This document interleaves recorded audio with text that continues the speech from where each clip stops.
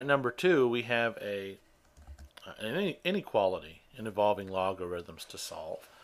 And so once again, the way we're going to attack this is use a sign diagram. So the first step is to get everything on one side and 0 on the other.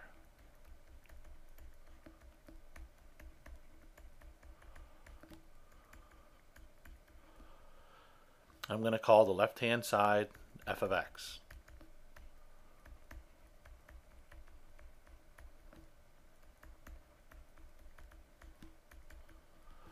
First step, find the domain.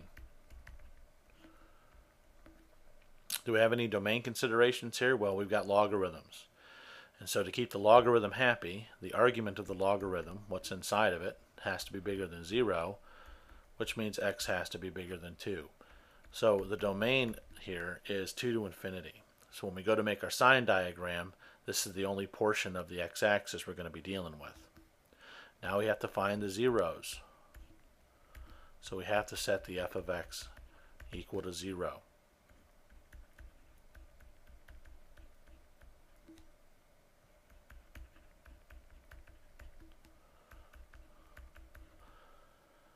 And how do we go about solving this? Well, we've got a quadratic in disguise here.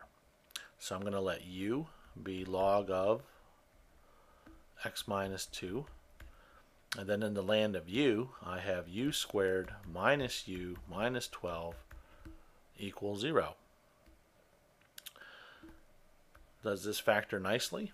Sure. I get u minus 4 times u plus 3 equal to 0. From this quantity, I get u has to be 4, and from here I get u has to be negative 3. I bring these back to logarithms, and I get log of x minus 2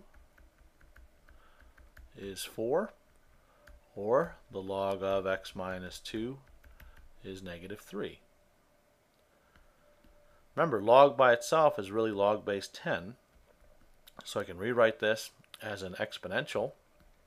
10 to the 4th power is x minus 2, or 10 to the negative 3rd power is x minus 2. And so what do I get for my final answers? Well, 10 to the 4th is 10,000. I have to add 2 to that. So I get 10,002. Oops, forgot my x.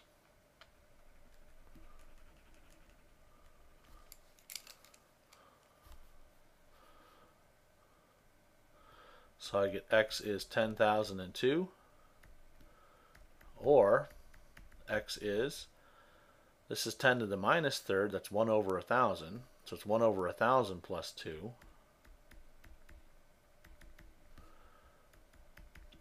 which is, it depends how you want to do it, 2001 over 1,000. Alright, so these are my two zeros, and both of these, oops, I'm sorry, not that one. And these are my two zeros.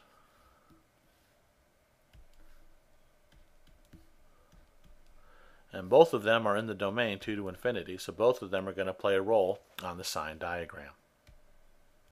Okay, so we've got the function, its domain, and we found its zeros. Now we need to make our sign diagram.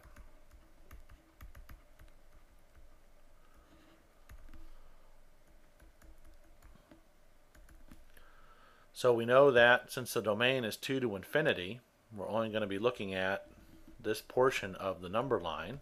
And since the function is not defined at 2 itself, we'll put a little question mark there. And now we're going to look at the zeros. So if you look at the zeros, it was 2 plus 10 to the minus 3rd and 2 plus 10 to the 4th. Okay, so since these are kind of big, I'm going to call this one x1, and I'm going to call this one x2.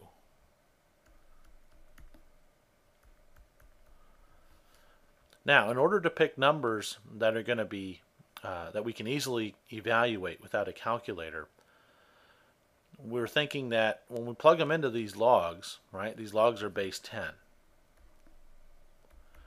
So I need to work that out so that when I plug an x in here, when I subtract 2, I get a power of 10. So that means that the x's I pick should be 2 plus a power of 10. And if you look, that's what these things are. Okay, these are 2 plus a power of 10, 2 plus a power of 10. So my first objective is to find a test value between 2 and 2 plus 10 to the negative third that's of the form 2 plus a power of 10. All right, well, I can pick 2 plus 10 to the negative fourth, or 2 plus 1 over 10,000. All right, that'll be between 2 and this first guy, and it will make it easier to compute. So if I plug that into my function,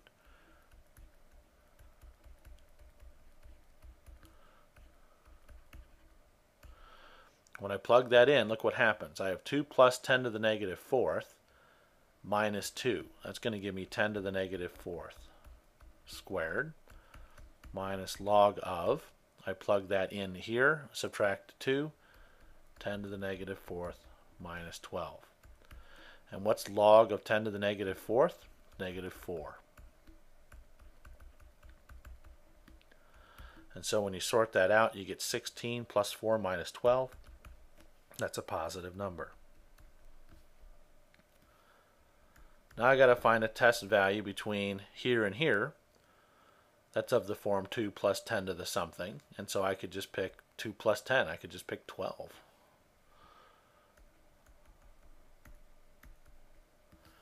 So I plug 12 in to my function.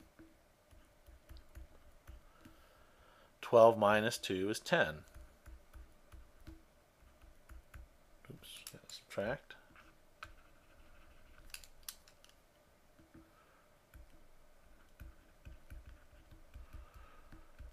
And so here, log base 10 of 10 is 1. I get 1 squared minus 1 minus 12, which is a negative. Now I need to pick a number over here that's of the form 2 plus a power of 10. So 2 plus 10 to the fourth, I can get bigger. 2 plus 10 to the fifth, so it's 100,002. I plug that into the function. If I plug 2 plus 10 to the fifth in for x, when I subtract the 2, I'm going to get log of 10 to the fifth.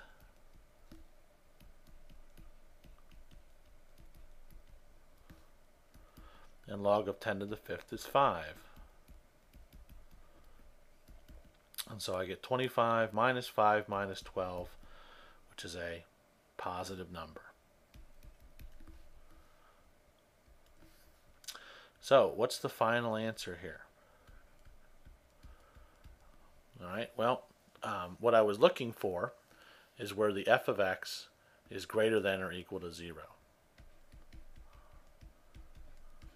All right, so when I subtracted things off this inequality, I had the f of x bigger than or equal to 0. Well, let's see. It's 0 at these 2 points and greater than 0 where it's positive. So I would start here not including the 2 and go over to the x1, which is 2001 over 1,000.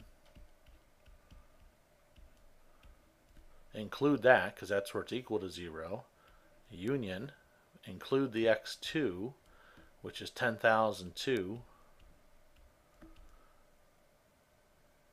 on off to infinity. So that'll do it for number 2.